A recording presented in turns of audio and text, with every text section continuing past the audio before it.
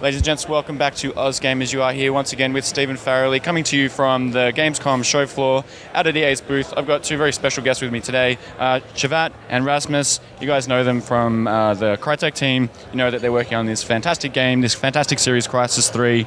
I want to start with what you guys learnt, I think, coming off Crysis 2.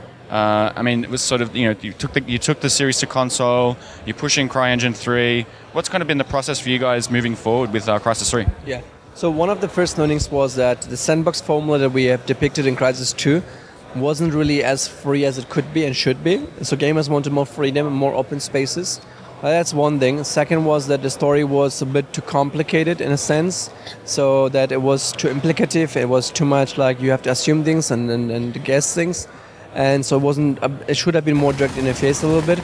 And also, I think the characters were a little bit flat, and they could be more richer. So we took a lot of this feedback to heart and also had an own idea of what to do with Crysis 3 and tried to melt the gamer feedback as well as our vision and make Crysis 3 with that. And in terms of the tech side of things, what's changed with the engine for you guys? More optimized? You're getting more power out of it, obviously, because it looks fantastic. Yeah, so CryEngine 3 has been really pushed forward now as being a next-gen technology. So we launched CryEngine 3 like 2 years ago as a next-gen technology for upcoming generations of gaming. And we want to depict with Crysis 3 the first next-gen game of current and PC next-generation gaming. So with current-gen Cologne consoles and next-gen PC specifications, you're going to get a glimpse of what the future will entail already now with CryEngine 3 featuring Crysis 3. Is there any reason you guys are sticking with New York for the foundation for the game? So it's kind of interesting because on one hand you could say that makes things more difficult for us because people will immediately go like, oh, that's because it's a lot easier. But obviously it's exact opposite of easier because first of all, obviously we don't want to cut corners, right? That's one. And second, the thing we're doing now, we're creating this urban rainforest, which is this artificially grown rainforest on top of New York. It actually creates a lot of drama to take a very, very known environment and then completely screw it up, literally, right? Like you feel like you're in a rainforest, but you always get these reminders at certain points where, holy, this is, and then you realize that you're actually in New York, which is emotionally powerful, even if you don't live there. And if you are an American, especially, I mean, Americans have taken New York, and especially people living in New York, take it very close to their hearts. It's going to be a very, very rich experience, and also it creates some consistency in the storytelling. You experienced New York, you saw the transformation that it had, and that's already a crazy transformation, and now we just take that and amp it up incredibly in a completely different way than the kind of alien takeover that it had in Crysis 2, right? So we're finishing the story as well. Yeah, it wraps up the trilogy also, right? So it's it actually is very empowering from a storytelling point of view, and it's emotionally very rich to do it like that. On top of that, we have this 7 Wonders concept, which is 7 very diverse mood and layout takes on New York City, which also creates a richness and a diversity that we haven't had in any previous Crysis games, which is really cool as well. Not only from a mood and visual and art direction point of view, but also from a gameplay point of view, because we can create everything from very condensed thing, if we want that, to very, very, very open things, if that's what the experience asks for at that point. So. In the second game, it seemed like you had this kind of really bright intro to the game, and then all of a sudden, halfway through, it gets really dark. And that's kind of, when you're going from dealing with Cell to actually dealing with the alien threat. What's the pacing been like for Crysis 3? Are we going to have that immediate switch, or is it kind of converged a little bit more now? I think Crysis 3 is more consistent in that regards, but there is a big revelation at the beginning, and you are put in this scenario of what's going on here. So there's more question marks being posed on you implicitly through the world and how the world is depicted. And you find the answers as you go through the journey, and you are more explorative to the world. So the world is actually much more part of the storytelling than it was in Crysis 2. So I would say that you have this kind of revelation at the beginning, this change, and the game is taking a pacing forward for sure. So it doesn't actually stop there. But it's not as black and white, so it's more on a ramp as opposed to on a sharp contrast. I would also say that we probably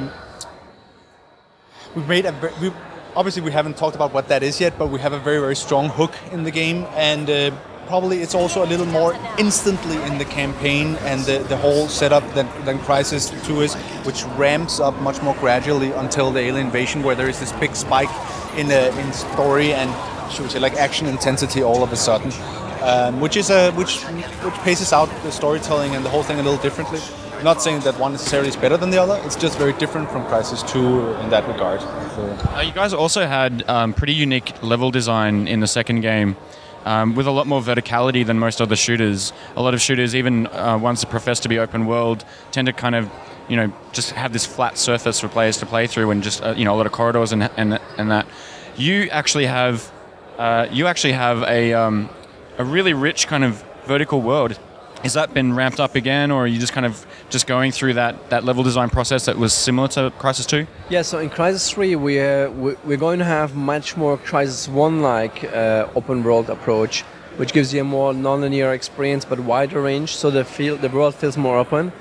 But also there will be verticality to this aspect as well. So verticality wasn't absent in Crysis 1. Verticality was our key element of Crysis 2. And with Crysis 3, you're going to get some of the best world, of both of the worlds. And I think the sandbox that we will see in Crysis 3 is going to take it vertical, wider, and hence be a whole new kind of sandbox.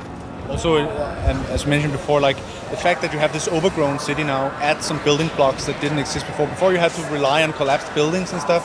Now you could, in theory, connect a skyscraper with a huge tree and vines going over, something you couldn't do before. So it actually supports verticality on a whole new different level in Crysis 3, because we don't have to stick to kind of the, should we say, like the natural confines of a city and how a city would collapse in a war scenario, right? So.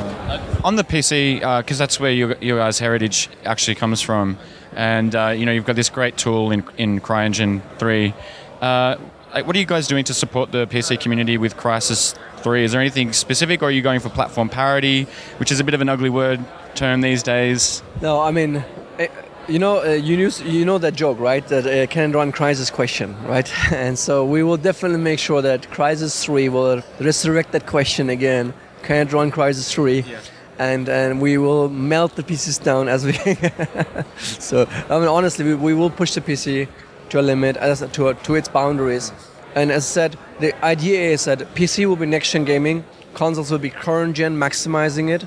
So we can't deliver next-gen per se in current-gen. I mean, we already did that with Crysis 2, so it's going to be maximizing the current generation on consoles and giving you a glimpse of next-gen, of what it means in a visual and in a simulation and a richness of a world on a PC. And if you have also on a PC, if you have PC upgrade during the next 2 years after you played Crysis 3, Crysis 3 will adapt and be looking better and better as we go as well. Okay. So it will be like a future looking forward kind of game, as opposed to be a game like that is shipped now and will outdate itself in 6 months. So it will be not like that. So it will be an ever evolving and upgrading and adapting game. Now with multiplayer you've got 16 players for PC. Yeah. Are you guys going to support dedicated servers globally? Because it's a big question for us in Australia. Latency is a huge issue. 16 doesn't seem like a huge amount of players. It's a nice intimate game number, but it would still be nice for us to be able to, have some oceanic servers would be great. I mean, we haven't really decided about how we're going to present and talk about this yet, but we do have, again, our ambitions for multiplayer are huge. We do have big plans for it.